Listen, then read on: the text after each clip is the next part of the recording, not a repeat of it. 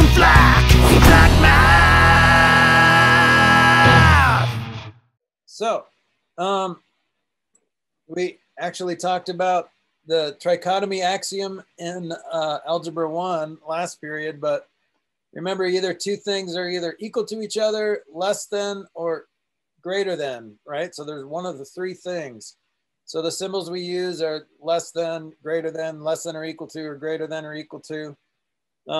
But when you're dealing with linear inequalities, linear, remember, means a straight line. So in inequalities, so instead of something like this, y equals negative 3x plus 5, well, if I were to graph that, it would look like this. Let's see, 1, 2, 3, 4, 5.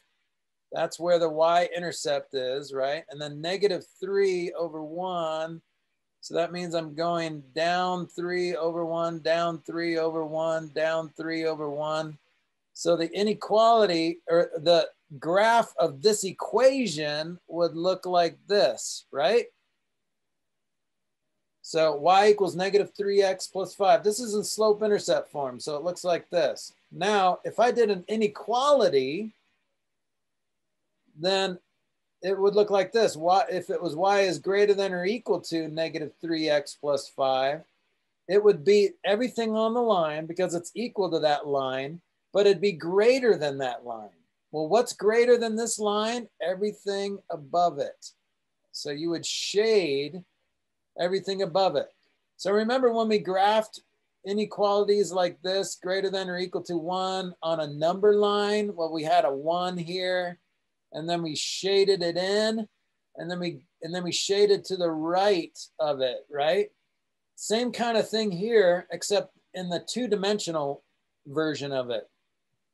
So you're greater than or equal to, so you're shading the line itself because it's equal to the line, and everything greater than the line. So greater than in this case is above the line, all right? Because y measures up or down, right? So if it's greater than that line, then up or down, what does that mean, up or down? In up or down language, it means up. It means on top of the line, okay? Well, there's another way to do this where it's maybe not too taxing on your mind, but we'll come back to this method because this is the better way to do it. But let's do some examples of just some, just figuring out if something's a solution or not. And you can always check this to see if it's the solution, because technically, if you look at let's see if 0, 0 is part of this. If you plug in 0, 0 into this line, you get 0 is greater than or equal to negative 3 times 0 plus 5, so that's 5. Is 0 greater than or equal to 5? No, so the origin shouldn't be shaded. So that's a good way to check to see if you shaded it correctly. So just pick a point that's either part of the shading or not part of the shading and see if it works in your equation, okay? So some of your homework would look like this. So here's example 1A is you want to, let's see here. Let's see if 2, 9 is a solution. Okay, well, you can look at the graph and it looks like 2, 9 should be 2, 9 over 2 up 9. That should be part of the shading part, right? So, but let's plug it in to make sure. So let's put 2 in for X and 9 in for Y. So this is negative 6 plus 5 is negative 1. And 9 is greater than or equal to negative 1. Yes, that's true. Yes. So yes, it is a solution. So that's example 1A. Let's figure out 1B. Is negative 3, negative 7 a solution? Well, you could probably already tell by looking on the graph here. Negative 3, negative 7 is down here. So this technically should not be a solution, right? Well, let's just make sure. Plug in negative 3 for X. So I get and -7 for y. So -7 is greater than or equal to -3 times x, which is -3, plus 5. -7 greater than or equal to 9 plus 5. No, this is false. It is not a solution. And we knew that because it doesn't look like it's part of that shading. Okay.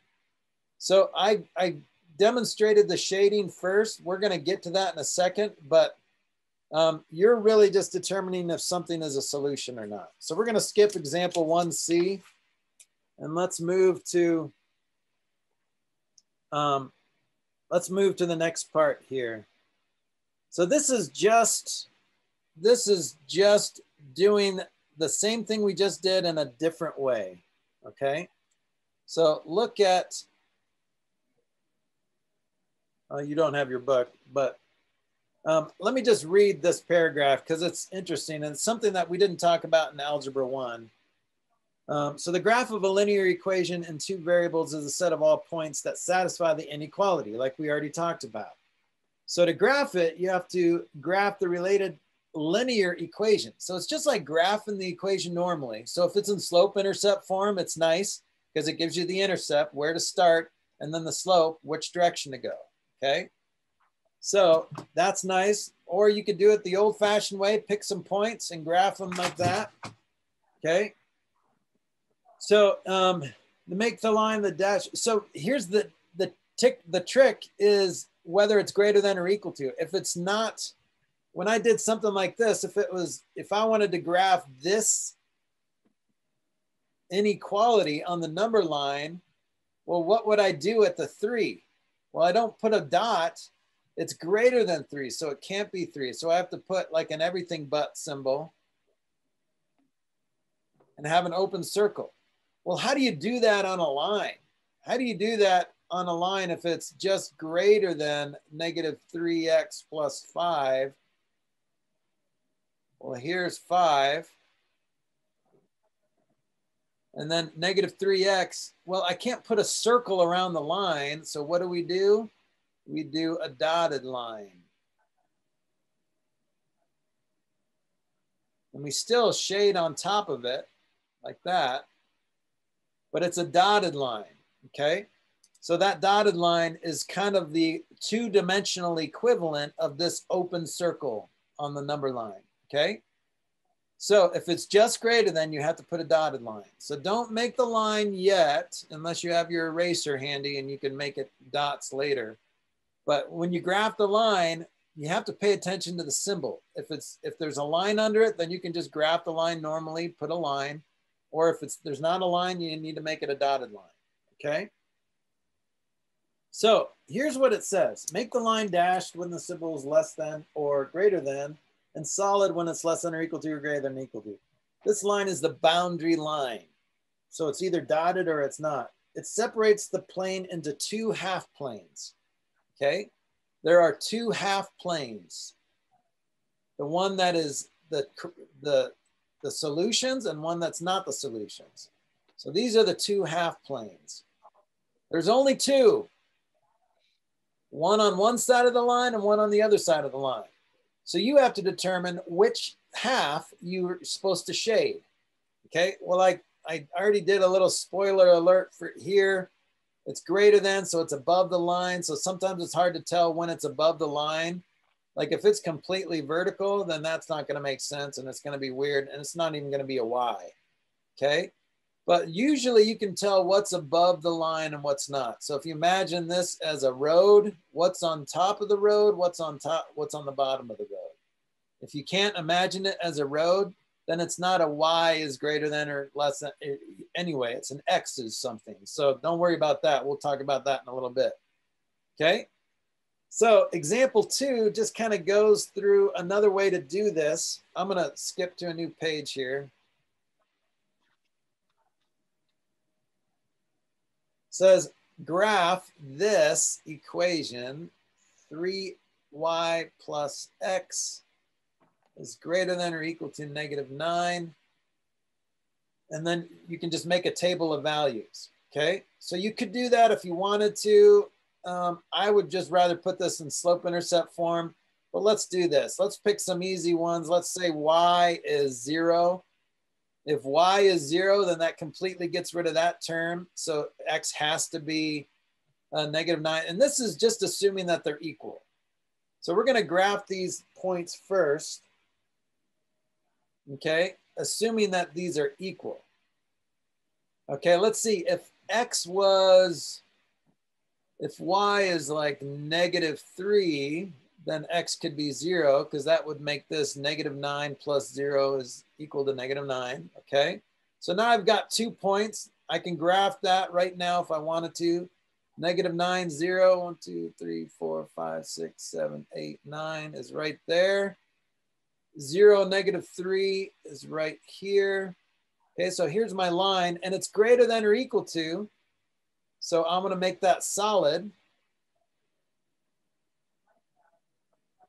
Okay, so now I have to determine whether to graph on top of the line or on the bottom of the line. Now it's not in slope-intercept form, so you can't technically know yet, but I'm guessing it's on top, since all I have to do is to get it in slope-intercept form is bring this x over and divide by 3, and that doesn't change the symbol at all.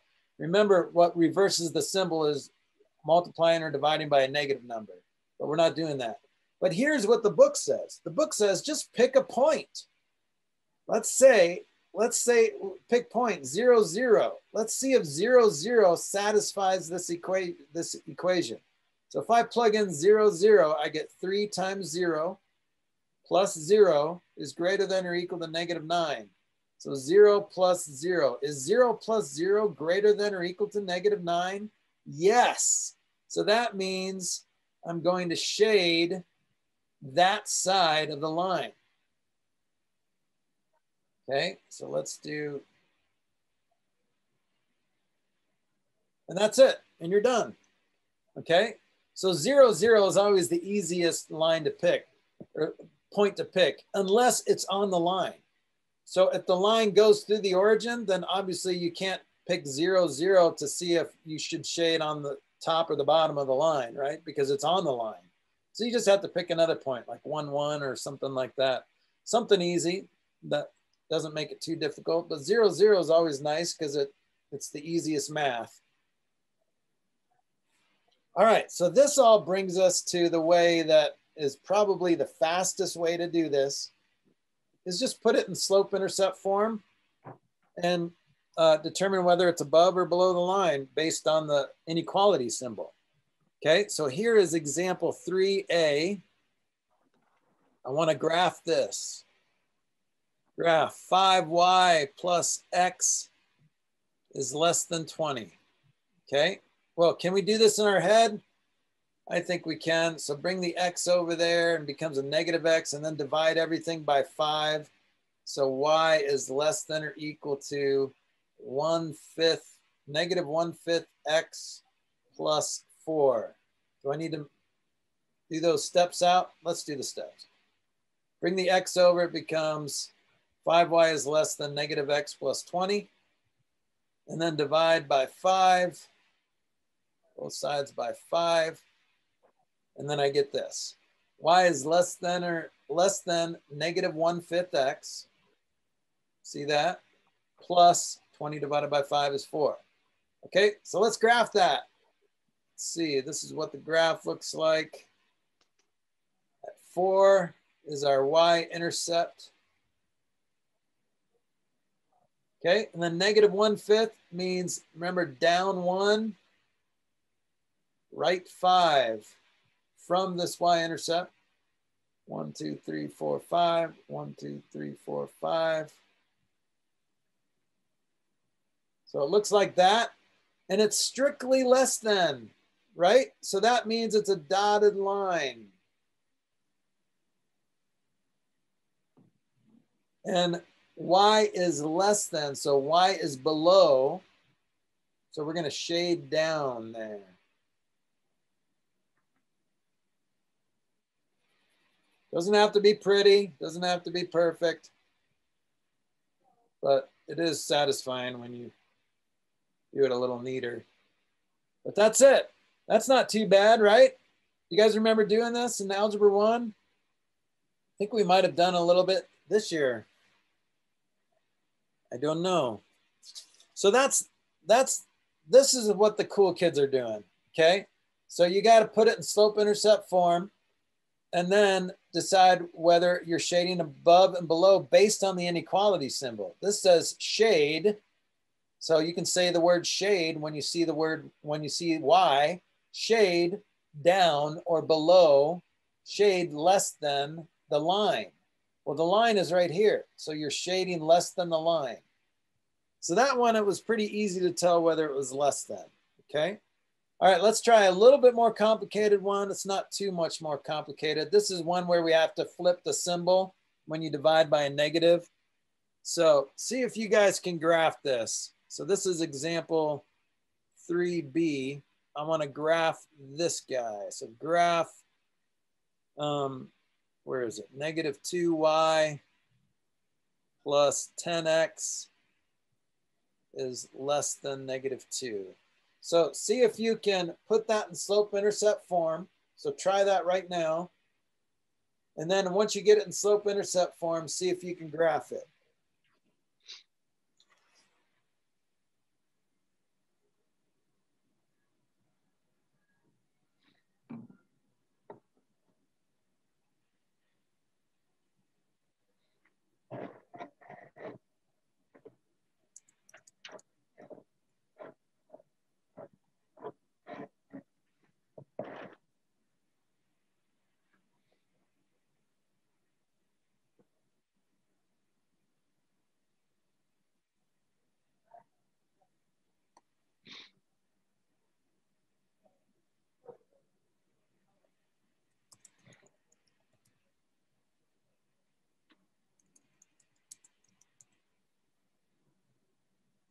Okay, take a few more seconds here. I'm going to go to GeoGebra. We talked about this. This is a nice graphing calculator, and you can go to geogebra.org. I'll try to put a link in the in our assignment here. I'll do that right now while I'm waiting.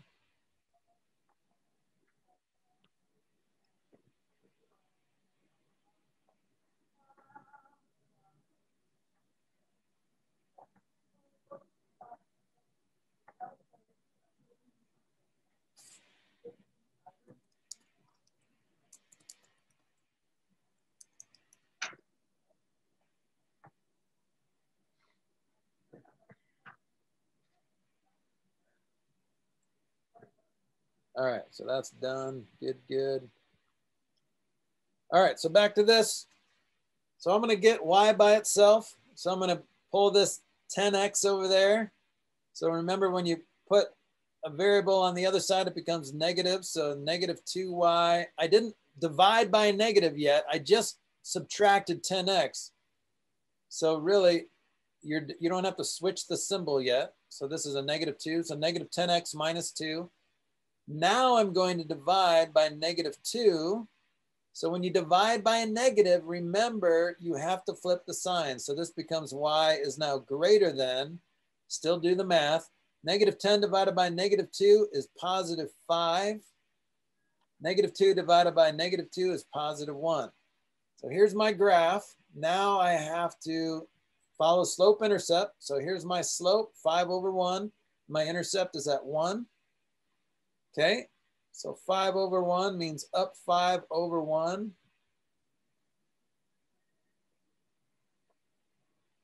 Up 5, another 1, so it's about right there. Oops, what did I do wrong? Oh, the line should be dotted. Yeah, the line should be dotted because it's strictly greater than, so I'm gonna make that dotted. Okay. Now, can you tell what's on top? Because we want to shade above, right? Because it's a greater than. Can you tell which side is above it and which is below it? If you can't, because some of you guys, if you're like me and have a little bit of dyslexia, then you could, sometimes it's hard to tell, okay? So just pick a point. See if 0, 0 makes this true. Is 0 greater than 1? No, it's not. So you're going to shade over here. Okay. All right. Now, the moment you've been waiting for. Let's look up. I'm going to stop this share and I'm going to go into my GeoGebra. So here's my GeoGebra site, and I put a link here. So we're just going to type in our equation. Y is, what was it? Y is greater than 5x plus 1. And there it is. Isn't that pretty? It calculates as you type, so you don't even have to press enter. Can you guys see that graph? So you can check your work like this on a graph, but obviously don't rely completely on this. This will do a lot of this, your homework for you if you let it, but see if you can learn it yourself. You need to be able to do this on a test. So you can check your work with GeoGebra, or if you have an actual graphing calculator, you can check your work on your graphing calculator, but you need to know how to do this without your help as well, okay? All right, so that's the last part of that lesson, is just using a graphing calculator.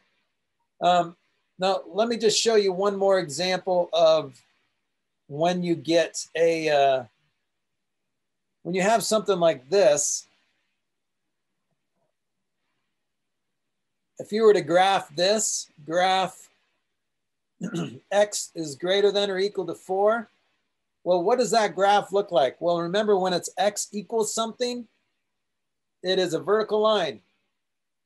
So this is what the line looks like. Okay, but then greater than or equal to, well, this time you're talking about x's. Well, in X language, greater than is to the right of. So you're just gonna shade over there. Or again, just use the origin. Is 0 less, greater than or equal to 4? No, it's not. So it can't be part of the shading, okay? So that's about it for lesson 39. Any questions with lesson 39? Okay, awesome. Let's do lesson 40.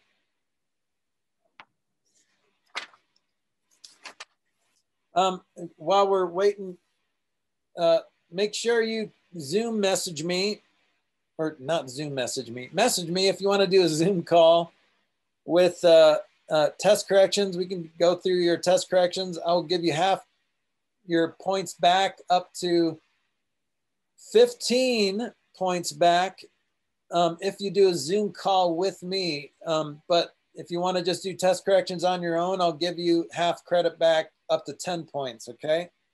So if you need 15 points, then that means you probably scored lower than you wanted to. So please do a Zoom, schedule a Zoom call with me, all right?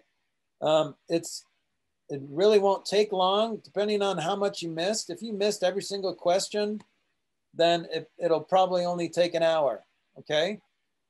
But if you missed half the questions, I mean, it's really not that much, okay? So what is that? 3 minutes a question that we have to go over on average. So it's not gonna take too much time, okay? And it's worth it, because I'm pretty confident that I can get you on track. If you're missing some concepts, then we can figure it out, okay? All right, let's do lesson 40.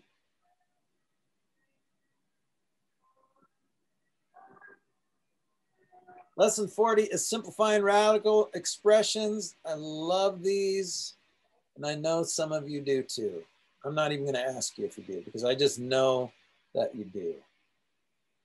So this is just like reducing radicals. So remember, when you reduce fractions, sometimes you can do it in one step if you figure out what the biggest number goes into the top and the bottom number when you're reducing fractions. Or you can do it in chunks. Some of you guys do that when you reduce fractions, just keep dividing by 2 or 3 or whatever until you get it down to the lowest terms. You can do that with radicals too. But the more you do that, the more potential mistakes you're gonna make.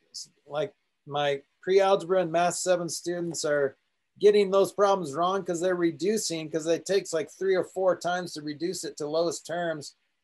And then they make a mistake because they divide wrong or something. And so try to eliminate that by just doing it in one step, and we can do that. Okay. So there's a lot of terminology in the beginning of 40. We talked about square roots. So the principal square root to indicate that the positive or principal square root.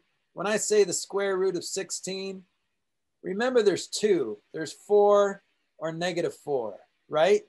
Because technically when you take the square root of something, you're talking about, there's always two answers. But in this case, we're just going to assume we're talking about the positive square root. Unless I ask for both roots, just give me the positive. This is also called the principal square root, the positive version. Okay. So then we got this guy, the radical symbol. So that's we just call it a radical. The whole thing is called a radical, but, or radical expressions. That's the radical symbol, but I usually call this a radical, okay? And then this is the radicand. There's no radicand, just a radicand, okay? That's what you're square rooting, all right? All right, so you can do the same thing with other roots. Like if you found the cubed root of 8, that's just 2. So there is no negative version of that. But if you did like a 4th root of something, like 16, that could be 2 or -2 as well. So whenever you do the even root, there's always 2 answers, but an odd root, there's only 1, okay? This is stuff that you guys already know, but we'll keep going here. So let's just jump into some examples. So this is just basic, this is pre-algebra stuff. Example 1a, if I want to take the 5th root of -32, then I want to know what times itself 5 times equals -32. Can you do that in your head?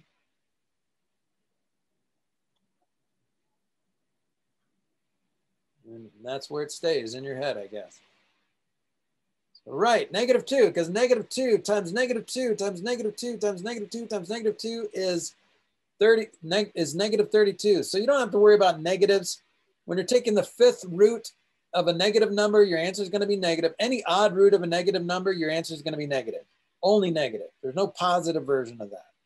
And then just find the 5th root of 32, which is 2. So -2. All right, what about this? So here's B. What's the 3rd root of 27? Well, there's only 1, and it's 3.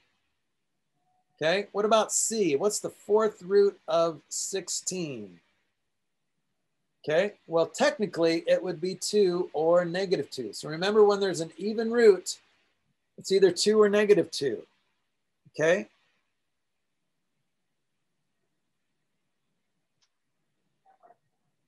Okay, so here's what's important to understand. The solution is technically 2 or -2, but it's just 2 because although the -2 is a 4th root of 16, the radical sign indicates that only the positive root is to be given, okay? So when you just have a radical sign here, this means just positive root, okay? Don't give me both roots. Now, if I say this, x squared equals 16, find x, then the answer is 4 or -4, okay? But if you just see this expression, just give me the positive root. Okay. All right. Let's go to another page here.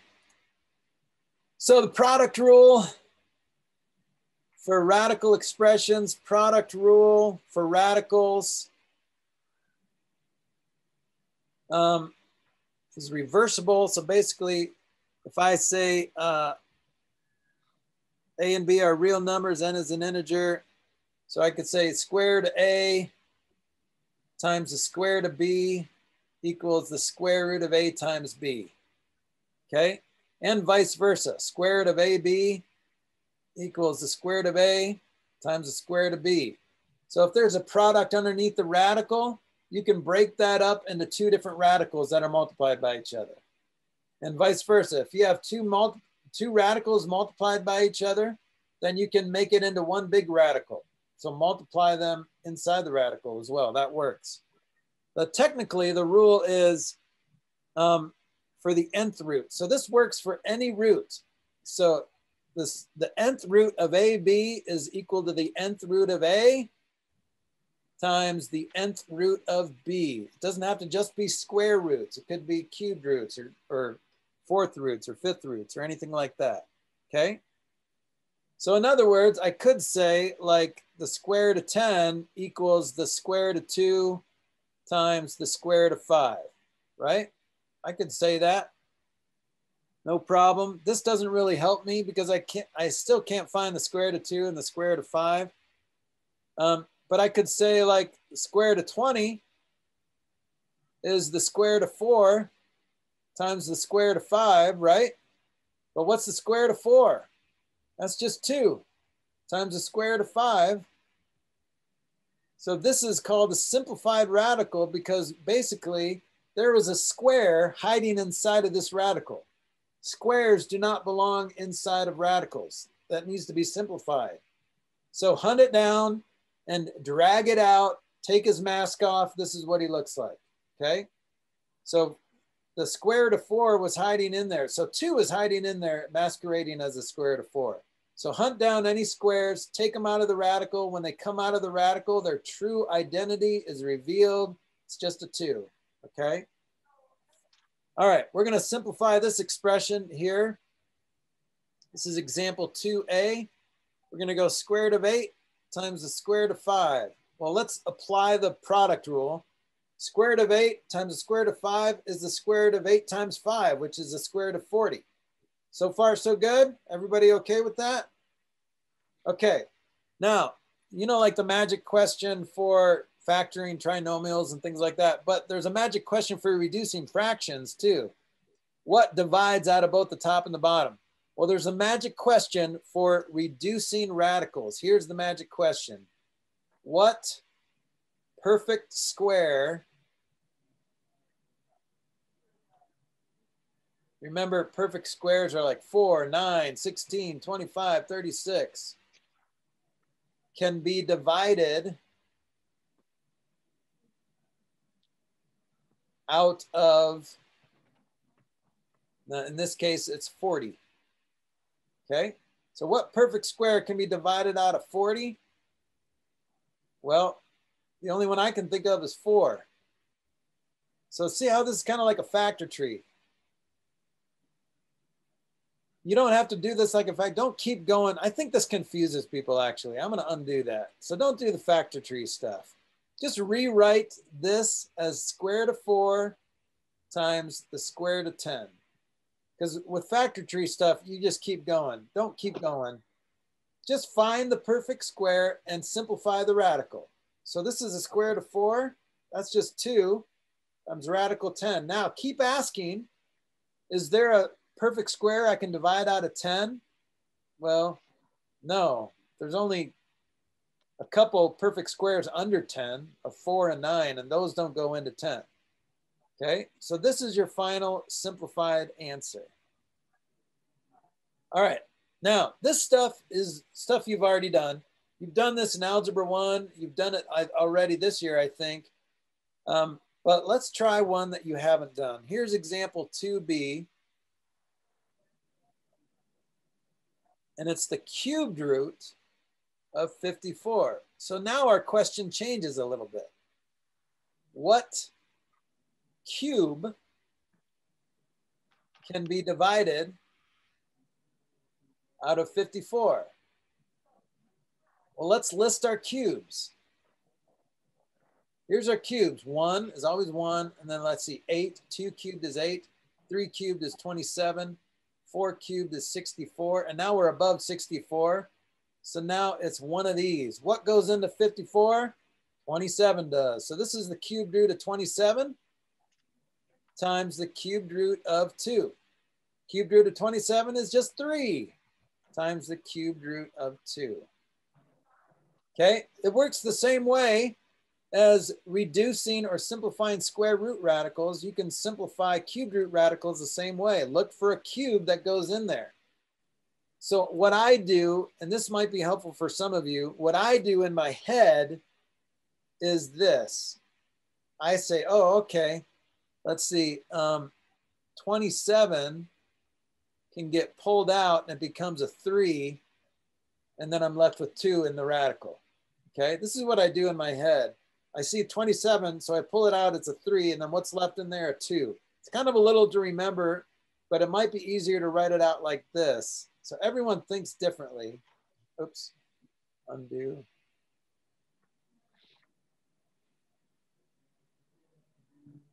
Okay, so when I pull this out,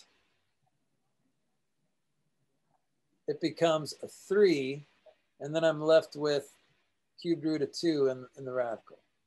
Okay, so you can do it however way you want, whatever gives you the most success. It doesn't really matter what you do.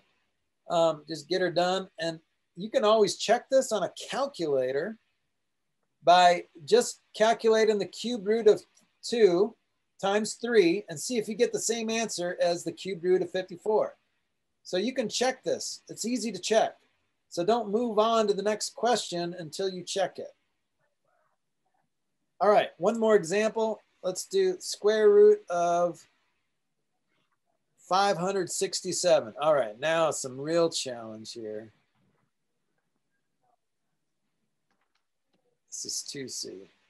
Square root of 567. Okay, so now you have to ask yourself, what is the biggest square that goes into 567? Anybody have an idea? So remember, our squares are 1, 4, 9, 16. Oops, forgot 25. 25 doesn't go in there, right? Even numbers don't go into odd numbers. So it's got to be something.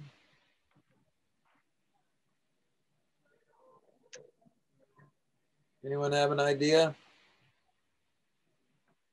Well, you can do this in a couple steps.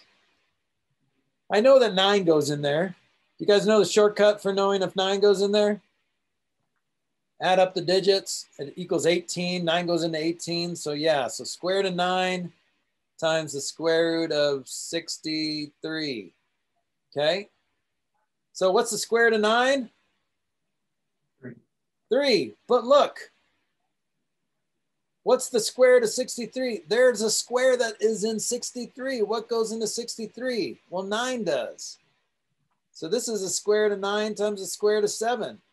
What's the square root of 9? 3. So 3 times the square root of 7, which is just 9 times the square root of 7. Okay. The other way to do this is, well, I could have just realized that 81 goes in there. Let's see, does it? I think it does. 81. Yeah, so 81 goes in there 7 times. This is one way to do it. So this is kind of like reducing the fraction in multiple steps. It's better to say, what is the biggest square in 567? Well, 81 goes in there. So square root of 567 is the square root of 81 times the square root of 7. What's the square root of 81? 9. See, that's much easier. If you can find the biggest square, then you just have to do it in one step. Okay? Both of these will give you the same answer. Both of these are right. This is just the better way to do it. Find the biggest square, not just any square, the biggest square that goes into 567. So keep your calculator handy, see if these, and remember, you're only checking your odd squares because odd numbers can only go into odd numbers, okay? All right, so you're just looking for 25. You know 25 doesn't go into 567. 49 maybe, divided by 49, see if it goes in. 81. You only have to test a few more. There's only a few more squares that are less than 567 anyway. Okay. All right. So moving on, let's, this is basic algebra 1 stuff, so don't stress about this. Here's example 3A. We're just going to combine and simplify. So we're going to combine radical expressions. So you can only combine like radicals. So you can only combine like cubes together and square roots together, but you can only combine the same types of cubic radicals and square radicals. Okay. So these are kind of like variables, right? So these guys are like terms and these guys are like terms. So you can combine these together. So that's just 11 cubed root of 8s. And you can combine these together, 14 square root of 8s. Okay. Well, you can actually simplify this, right? The cubed root of 8 is just 2. So that's 11 times 2. And the square root of 8 is the square root of 4 times the square root of 2. So that's times 2 radical 2. So then you end up, your final answer would be 22 plus 28 radical 2. So all I did was simplify that to 2 radical 2. Because radical 4 times radical 2 is radical 8. So 2, because the square root of 4 is 2. So 2 radical 2. So 14 times 2 radical 2 is 28 radical 2. So just like variables, you can combine like radicals. All right, let's try another one like that, 3B. See if you can do this on your own. So we want to simplify first and see if we end up with any like radicals. So simplify these individual terms first. See if you can do that. Take a minute and try to simplify this. All these are simplifiable. So remember the magic question, what is the biggest square that goes into 242? What's the biggest square that goes into 72? What's the biggest square that goes into 48?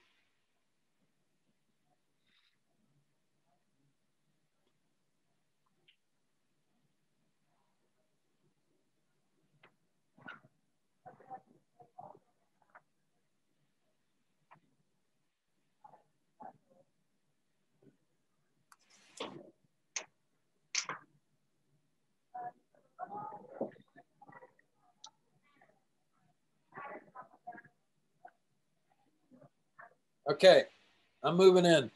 So this is just the biggest square that I can see is 121. So that's just 11 radical 2. Okay. Let's see, this one is the biggest square I can see is 36 times 2. So 30 radical 36 times radical 2. So that's 6 radical 2. Already we can combine those. Then what's here? Let's see, the radical 16 times radical 3. So this is 4 radical 3. So then you're left with 17 radical 2 minus 4 radical 3, because you can't combine radical 2s and radical 3s together. So you just have to leave it like that. Okay. All right, that was a good one. Couple more examples and then I think we're done.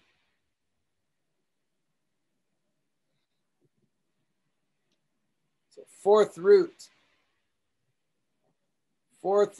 of 32 plus fourth root of 2 plus fourth root of 162. All right, so now we have to look for fourth powers. Okay, so let's see, 1, 16, 81. Let's see, 4 times 4 is 16, so 256. All right, that's as much as my brain can handle, and there's nothing above that anyway. So let's see. I see that 16 goes into 32, so this is fourth root of 16 times fourth root of 2. Fourth root of 16 is just 2, so this is 2 times the fourth root of 2. plus 1 times the 4th root of 2. So these can be combined for sure. Let's see if this works. 81 goes in there. So this is 4th root of 81 times the 4th root of 2. So 4th root of 81 is 3. So plus 3 times the 4th root of 2. These are all like terms. So combine them all together. 2 plus 1 plus 3 is 6 times the 4th root of 2. That worked out nicely. Nice. Okay. So now probably the most not the most challenging. I mean, some of you guys might think this is a lot easier, but now when we involve variables in here, we still ask that same question. So the same question is, what is the biggest square we can take out of there? Well, this is just x squared times x squared. Or when you are square rooting something, you just divide it by 2. What times itself equals x to the 4th? Well, x squared times itself equals x to the 4th. Okay, so all you're doing is dividing it by 2. So another one, and here's another one, x to the square root of x to the 8th, or yeah, let's try 12, x to the 12th. Well, what times itself equals x to the 12th? X to the 6th. Well, just divide it by 2, x to the 6th, okay? Well, what happens when it's not a nice number like that? What if it's like x to the 13th? What's the square root of x to the 13th? Well, you still ask yourself, what is the biggest square in x to the 13th? Well, in variable terms, the square is any even exponent. A variable with an even exponent is square rootable, because remember, you define the square root of an exponential expression, you just divide the exponent by 2. Even exponent. Okay, well, what's the biggest even exponent in here? X to the 12th. Right? So what's the square root of x to the 12th? X to the 6th. So you're left with x to the 6th times the square root of what was left in there, x. Okay? So that can be a little confusing for people, but really it takes the pressure off trying to find the biggest square. You're really just looking for the biggest even exponent that you can take out of there, and you're just left with 1. Okay, so let's combine it with this example, 4b. Let's try to find the square root, simplify the square root of 18h to the 17th. Okay, you're still asking yourself, what are the biggest squares that you can take out? Well, you can take out a 9, square root of 9, and you can take out square root of h to the 16th, the biggest even exponent. And what are you left with? Square root of 2, square root of h. So this all equals square root of 18, h to the 17th. So these are the perfect biggest squares that I can take out, and I can simplify that to 3, h to the 8th. And then what I'm left with underneath the radical is 2h.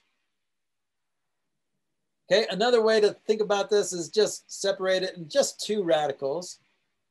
18, h to the 17th. Put your perfect squares over here and your non-perfect squares over here. So this is the square root of 9h to the 16th. And then your non-perfect squares, what you're left with is 2 and h. So then this simplifies to just 3h to the 8th times the square root of 2h. So either way works. Okay, one more example like this and then we're done. So here's example 4D.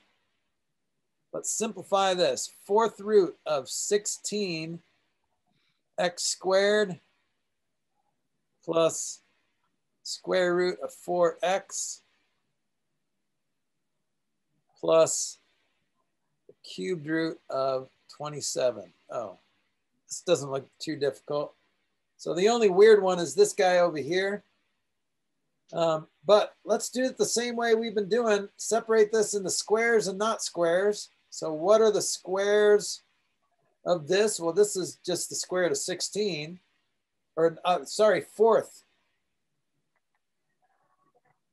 The only fourth power in here is 16. X squared is not a fourth power. It's a square, but it's not a fourth power. So you're left with just fourth root of x squared here. Okay, and what about here? Let's see here. What are the squares that are inside here? Well, that's just square root of 4.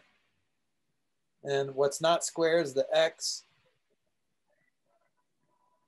Okay, and then over here, there's only one cubed root. And it's the whole thing. There's no non-perfect cubes there. So let's simplify this. Fourth root of 16 is 2. And then you're just left with this weird fourth root of x squared.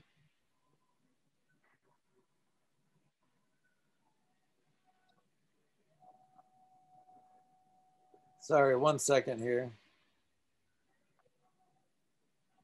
Okay, and then we're going to deal with that in a second. Plus 2 times the square root of x plus 3. Okay, because the cubed root of 27 is 3.